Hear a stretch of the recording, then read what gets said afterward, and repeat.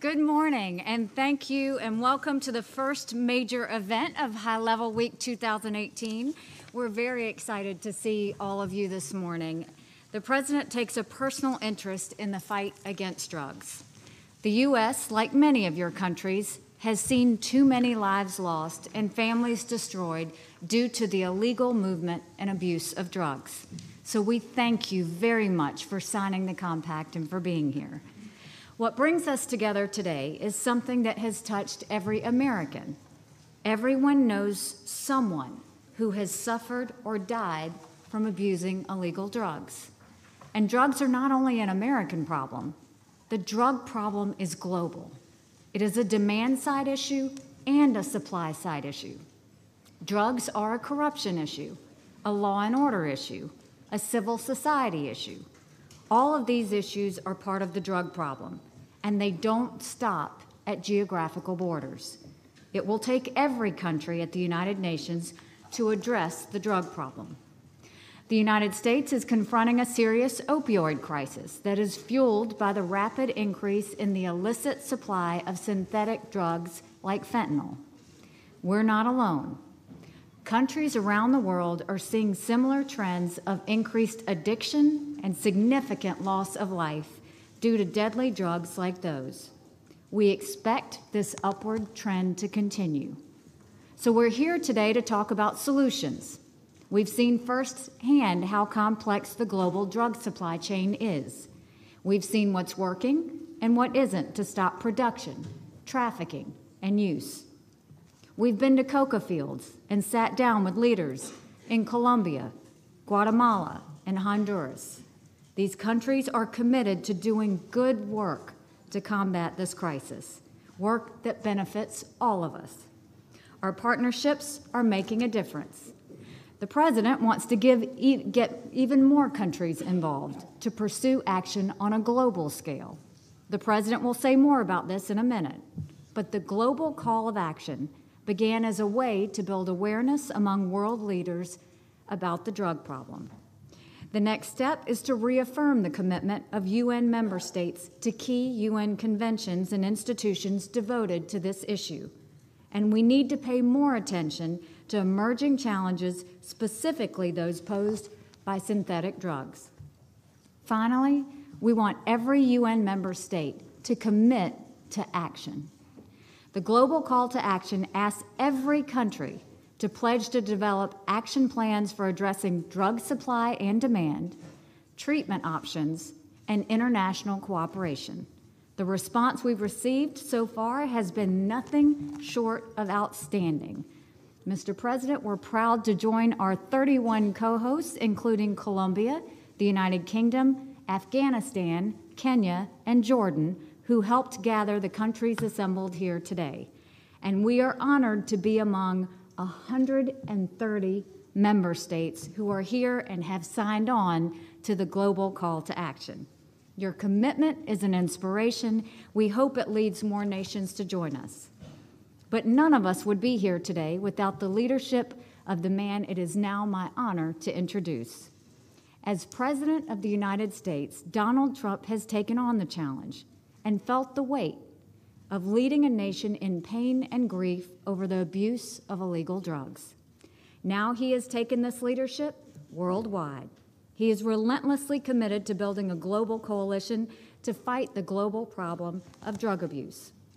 We are grateful for his leadership in this event. Ladies and gentlemen, it is my honor to introduce my boss, President Donald J. Trump. Thank you very much, Nikki. Thank you very much. Thank you all for being here this morning. It is a great honor to address you on an issue that affects every nation across the globe, the world drug problem, and a big problem it is. The scourge of drug addiction continues to claim too many lives in the United States and in nations around the world. Today, we commit to fighting the drug epidemic together. I want to express my deep gratitude to Ambassador Haley for her outstanding leadership in counter-narcotics at the United Nations, along with the dedicated work of our great Secretary of State, Mike Pompeo, who's done an absolutely fantastic job, and Ambassador John Bolton. Thank you very much. We also thank the Secretary General for joining us as our special guest, he's become a great friend, and he's doing a wonderful job at a very, very complex situation, but a beautiful situation. And I've always said the United Nations has tremendous potential, and that potential is being met. Slowly but surely, it's being met. We are likewise grateful to our 31 co-host countries. Each of you is taking critical steps to combat the global drug problem. As the 2018 World Drug Report highlights, cocaine and opium production have hit record highs, incredibly, and global deaths caused by drug use has increased by 60% from the year 2000 to 2015. So in 15 years, it's gone up 60%, which is absolutely terrible. As we know, illicit drugs are linked to organized crime, illegal financial flows, corruption, and terrorism. It's vital for public health and national security that we fight drug addiction and stop all forms of trafficking and smuggling that provide the financial lifeblood for vicious transnational cartels. In the United States, we're taking aggressive action, securing our borders, supporting law enforcement, devoting record funding to the opioid crisis, and promoting treatment and recovery. Many nations here today are also taking bold action. Newly elected President Duque, Colombia, campaigned on an anti-drug platform and won a very, very impressive victory. Congratulations. We look forward to partnering with his new administration to eradicate cocoa production in his country. All of us must work together to dismantle drug production and defeat drug addiction. For this reason, last month, the United States announced a global call to action on the world drug problem. The call is simple: reduce drug demand, cut off the supply of illicit drugs, expand treatment, and strengthen international cooperation. If we take these steps together, we can save the lives of countless people in all corners of the world. And when I say countless, I'm talking about millions and millions of people. I'm thrilled that every country in the room today has agreed to answer our call, and I want to thank each and every one of you for your commitment to this important initiative. The United States looks forward to working with you to strengthen our communities, protect our families, and deliver a drug-free future for all of our children. Thank you very much, and thank you for being here. We appreciate it. Thank you. Thank you. Thank you. Thank you.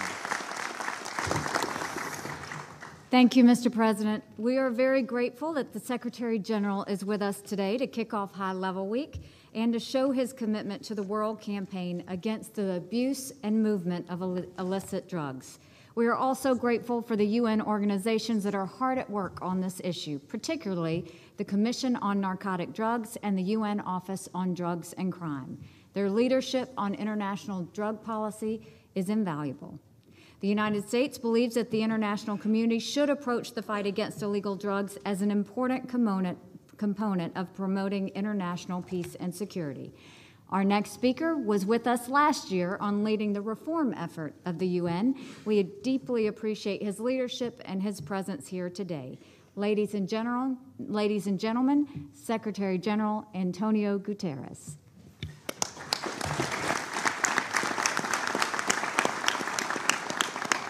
Mr. President, let me begin by thanking you.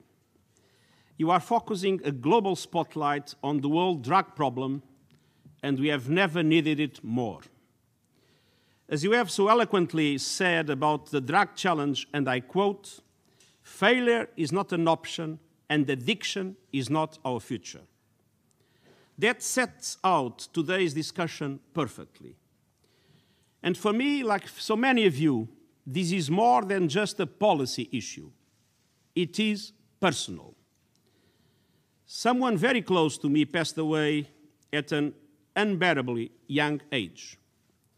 My sister is a psychiatrist, and she spent many years working at a drug treatment center in Lisbon. I saw the heavy toll it took on her day after day as she treated those suffering so badly.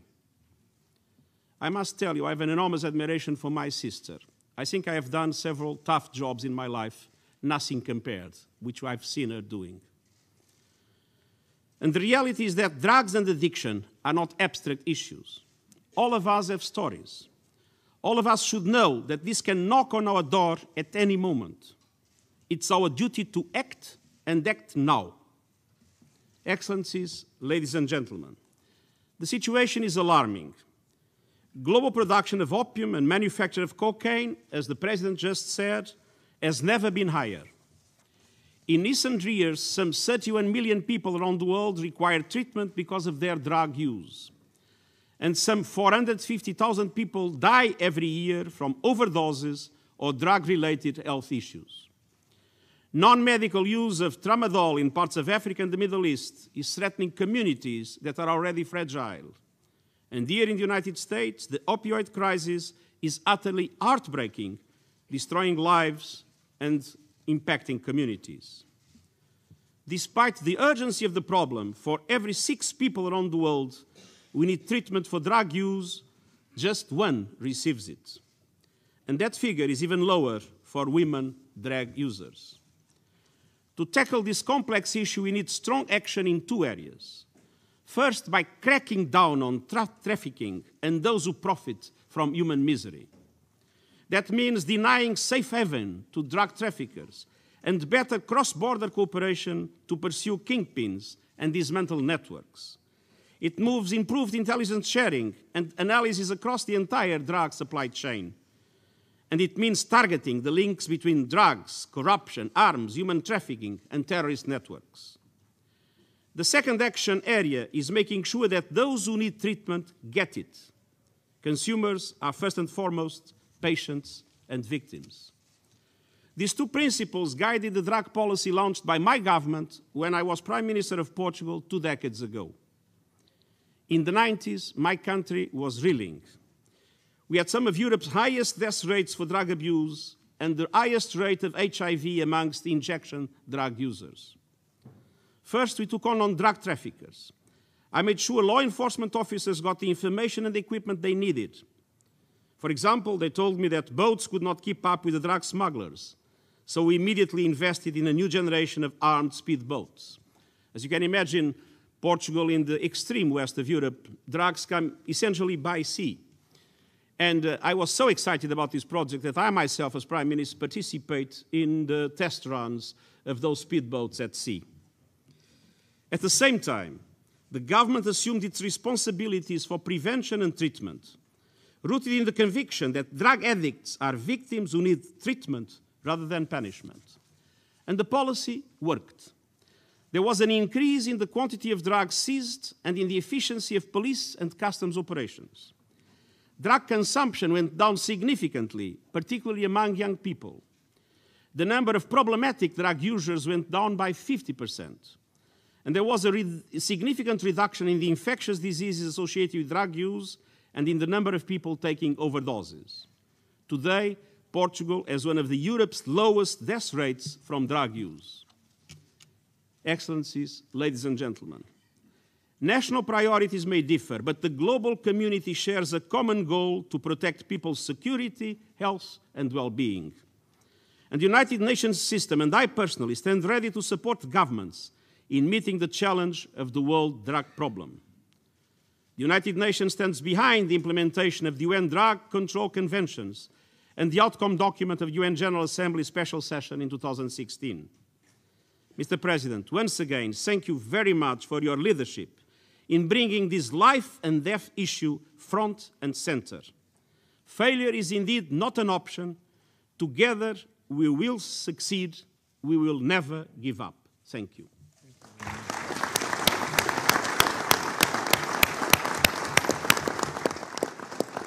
Thank you very much, Mr. Secretary General, and thank you, Mr. President. We cannot be more proud of today's exceptional turnout and this amazing show of support for the global call of action. The United States, together with all of you, will continue to work hard to end the suffering and the loss of life that comes from the abuse of illegal drugs. We hope to hear from each of you about the progress you make in the weeks and months ahead. And thank you for showing what a united United Nations can do, even at 8 a.m. on a Monday morning. Have a great and successful week. God bless you all.